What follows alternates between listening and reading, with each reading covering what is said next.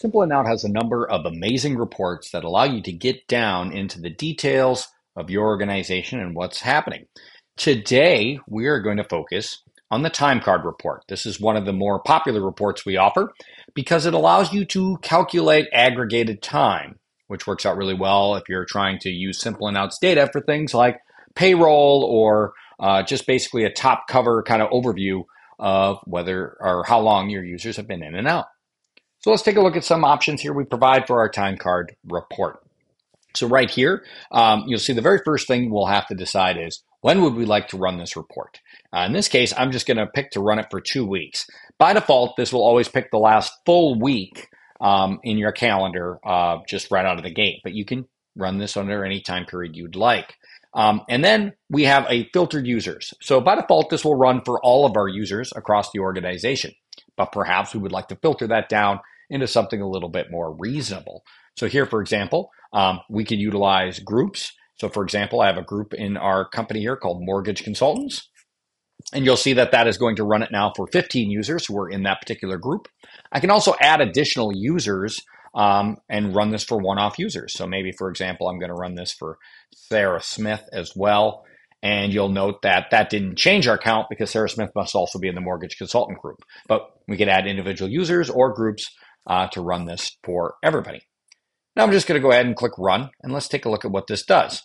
So as you can see here, if I scroll down a bit, this is going to provide little bar charts for every single day, along with the hours and minutes that a user was available that day.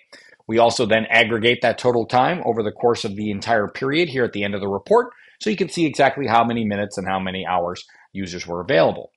So for example, here you can see nobody was working on Sunday in this case, nobody was working on Saturday, and then we have individual days depending on when users were checking in, checking out, being in different statuses.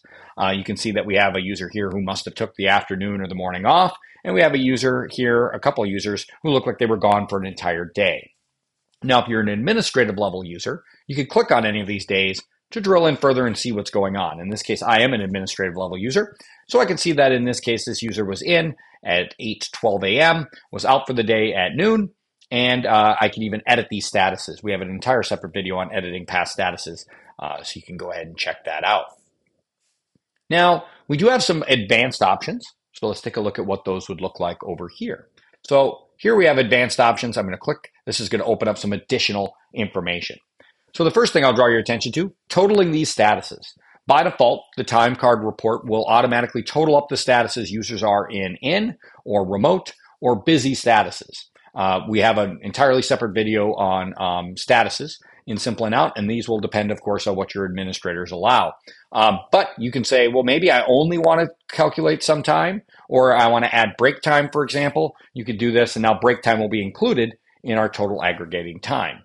We also have the hours in a workday, progress bars. By default, our progress bars are 8 hours long. Now, of course, the numbers will always be the same, but maybe you work in 12-hour shifts and you would like to see a 12-hour time period instead. If I go ahead and click Rerun this report, you'll see all of our little progress bars got a little smaller due to the fact that the progress bar, to be 100% full, now would require 12 hours, which is pretty swell. You'll also then notice here that we have only these comments are considered. This allows you to use a comment filter to further restrict the times to something you might be looking at more targetedly. So for example, maybe I'm only looking for people who are working from home. If people are using a comment like working from home, I can go ahead and type HOME in here and hit run. And now we're only calculating the time users were working from home. In this case, we can see Daniel Rogers must have had a comment with the word home in it.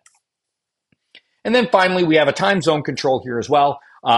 So it will by default always pick the time zone you happen to be in. But at the same time, if you're traveling, you could adjust the time zone so you can see it in the time zone of your choice. And so that is also available to you. And so that is the time card report. Again, a great report to aggregate total time and to see how long your users have been available.